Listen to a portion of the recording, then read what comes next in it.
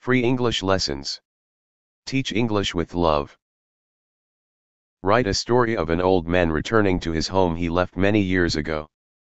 By Abigail Shannon Chua. Wesley Methodist School, Melaka. Melaka. Charles stood at the gate leading to a large mansion. Trees were scattered around the compound and the lawn looked like it had not been swept in a long time. He took a deep breath and pushed the gate, opening them with a rusty screech. He crunched across the dried leaves to the mansion. At the door, he lifted the golden knocker and knocked.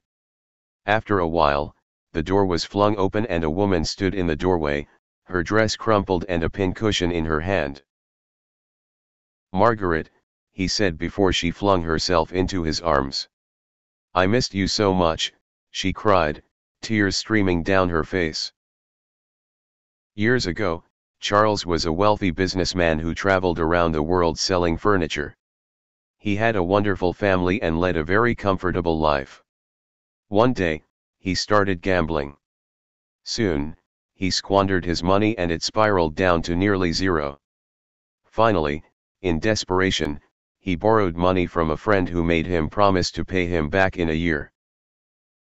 When Charles failed to do so, he sent his hooligans to collect the debt from Charles. Terrified, Charles left his family in panic, only leaving a note telling them that he was sorry for what he had done. He boarded a ship which sailed off to Scotland, where he started earning money again. He hoped to earn enough money so that he could return to England and pay off his debts. However, he failed even after many years. He only returned when he heard that his friend had died. His wife ushered him into the house and they sat down in the living room. Everything looked the same, except for the fact that their children's laughter was missing. "Where are Emma and John?" Charles asked his wife. "They've got married and are living with their own families now. Emma gave birth to a beautiful baby girl last summer. She cried, wishing that you were here holding your grandchild in your arms," his wife said.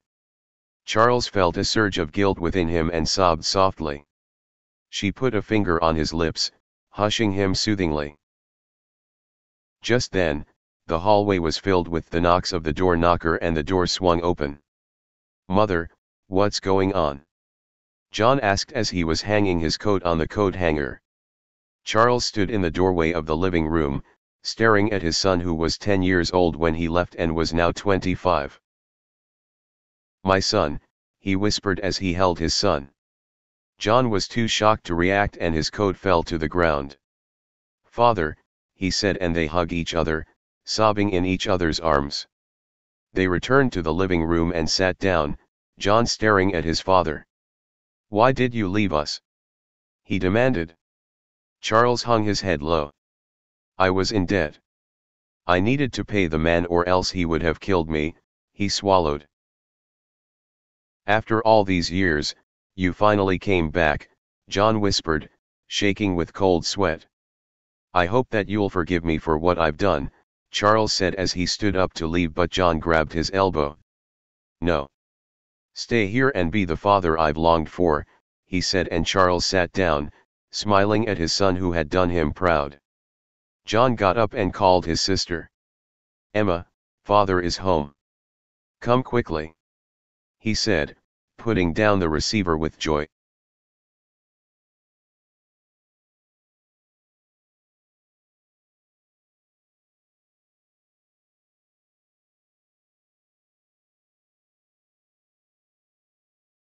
Please like and subscribe. Thank you for watching.